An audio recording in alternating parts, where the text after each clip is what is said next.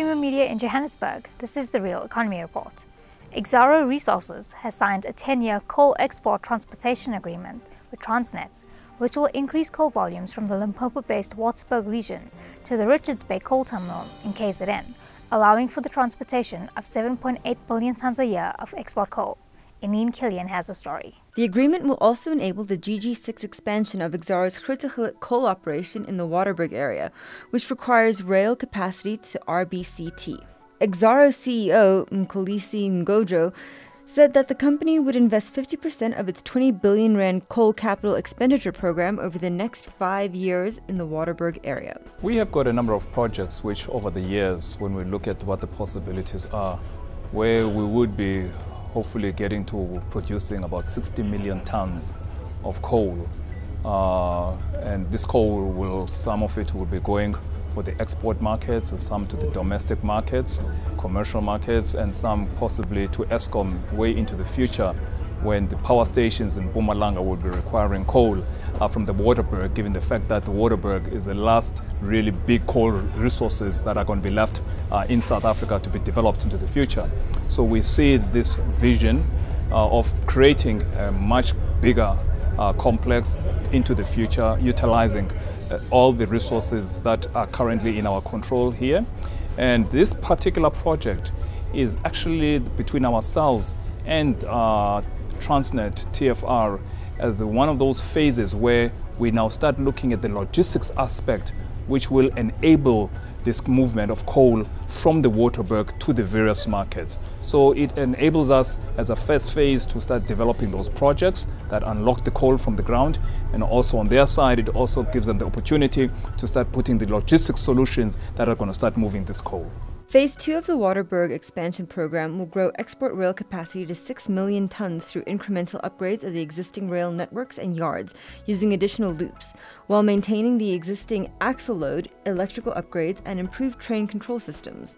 Mgojo said the agreement was a key contribution to the Waterberg expansion program, earmarked in the National Development Plan as a strategic coal mining area and national asset to growing the South African economy. The new agreement will also see the collapse of the old contract between Transnet and Exxaro.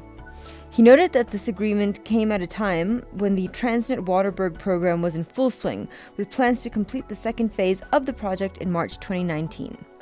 3 million tons of coal will come from the Waterberg once all the project phases have been ramped up. Mgojo highlighted that Exxaro was proud to be developing the Waterberg area in collaboration with Transnet, noting that it was a realization of Exxaro's vision to contribute to the unlocking of the Waterberg, create jobs, and power economic development in South Africa. He added that Transnet had a proven track record in building rail capacity and expanding export rail performance in the Waterberg area and across South Africa. Also speaking at the signing of the agreement, Transnet CEO Siyabonga Gama said that there were a number of stages involved in the development. Electrification is one of them. We've created the Matlabas loop, which was part of the second phase. So each one of them is just designed to improve and stagger the capacity that's created on the railway line. About 1.3 billion rand has been spent on ground infrastructure, and probably an additional 200 million odd on the rolling stock. Other news making headlines: SAB invests millions in black-owned SMMEs.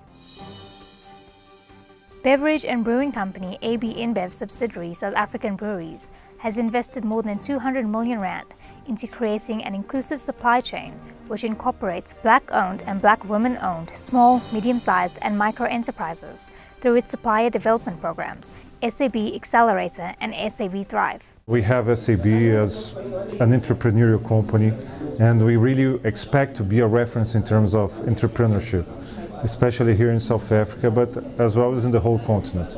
So we have many initiatives to help development, to help backing up entrepreneurs to develop their businesses.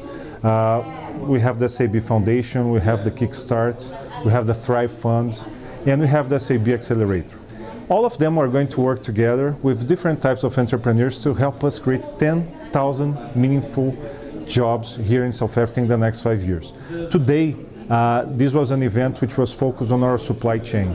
So we are inaugurating the Thrive Fund and the SAB Accelerator. So these two initiatives are focused on every element of our supply chain in all our suppliers and see what can we do to help them grow, develop their businesses, and help creating new jobs. That's Creamer Media's Real Economy Report.